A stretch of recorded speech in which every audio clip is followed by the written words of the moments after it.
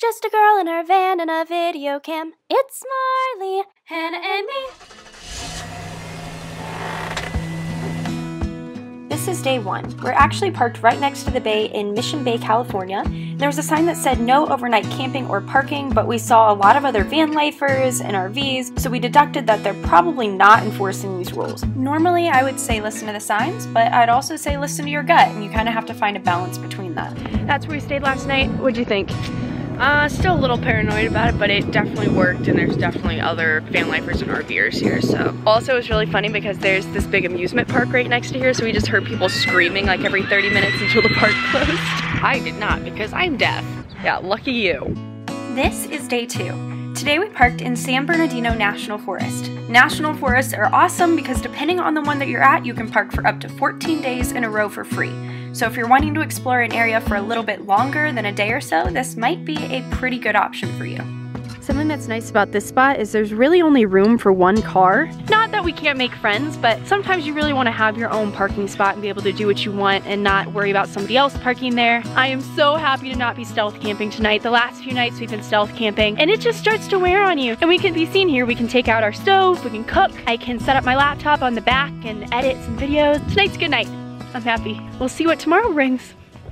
Hannah and I are pretty much like vultures right now. We're just sitting here waiting for these people in this parking spot to move. We're just waiting like stalkers. But if somebody takes that spot, I'm gonna be real unhappy. It's such a good spot. It has a mountain view, Hannah.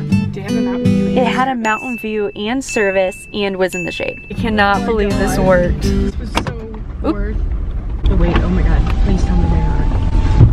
Alright. Y'all, I will wait for you. Are you guys staying? Oh, gotcha, cool. Okay, we're going to find a place, don't worry.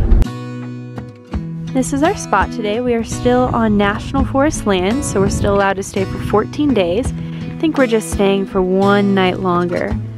We have a pretty cool view. There are only 9 spots to park, and if you don't get those, you just don't have a place to park, and then that's really stressful, and then we have to go into town, and then we'd have to stealth camp, and I was just not about it tonight. The lady that was parked here is actually coming back, but we kind of had a symbiotic relationship because she wanted to go fishing, and there is no way she would have come back and still had a spot. We said, okay, well, we can go there and hold your spot, and then in exchange, we can share the spot. We also have a new friend, so that's cool. And here's our day 4. Not every parking spot for van life is beautiful, but Hannah and I have started to really appreciate rest stops. For the most part, they're usually well lit, which makes you feel a bit safer. And there were vending machines at this one, which Hannah and I got really excited about, but the best part is that they have bathrooms open all night.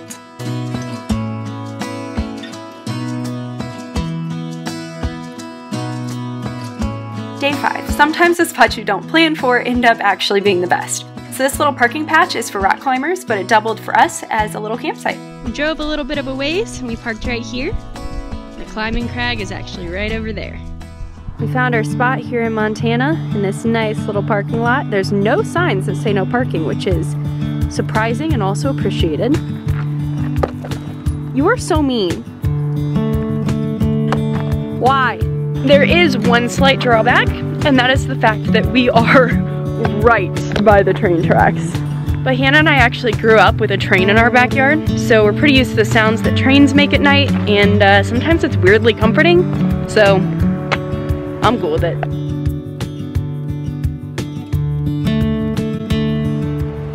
Day 7. This is our parking spot for the night, right next to the river down there. But that's where we're gonna go rock climbing tomorrow morning. So we already have our spot, we're already parked out by it. Super nice that we don't have to do a super long drive in the morning.